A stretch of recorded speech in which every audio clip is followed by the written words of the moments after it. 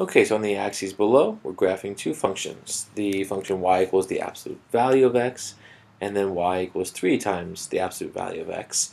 And we're looking at the interval where x is greater than or equal to -3, but less than or equal to 3. So we just, we can set up tables here for each function. Y equals the absolute value of x.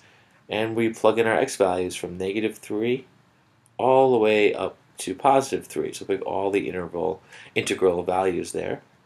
And in this case, when we plug these x values in, we plug them into this formula. So -3, you take the absolute value of that and get y. You get +3. -2 gets +2, -1 gets +1, and then 0, 1, 2, and 3 all remain the same. Then we can plot these on our graph, right? We have 0, 0, 1, 1, this will be the height of 1, 2, 2, right here, and then 3, 3 will be there. And then over here we'll have the same thing, really, except the inputs will be negative, but the outputs will still be positive. So we kind of get this V shape right here, and get used to that with absolute value. Whenever we have absolute value functions, we get some variation of this V shape. And our other equation is going to be very similar, except it's y equals 3 times the absolute value of x.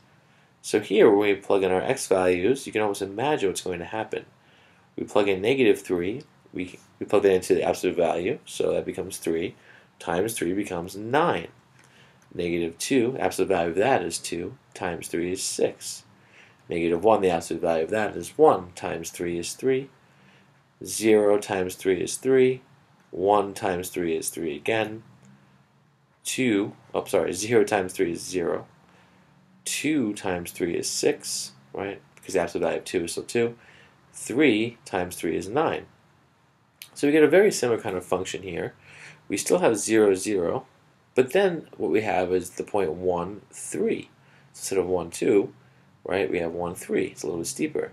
Instead of 2, 2, right, what do we have? Well, we have 2, 6. So 1, 2, oops, sorry about that. This 1, 3 would actually be here, right? 1, 3, -1, 3 is symmetrical. 2, 6, so 4, 5, 6. So 2, 6 would be here. -2, 6 would be here.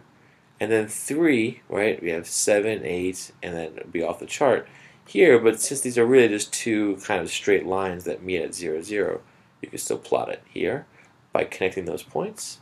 And now we have y equals 3 times the square root of the absolute value of x.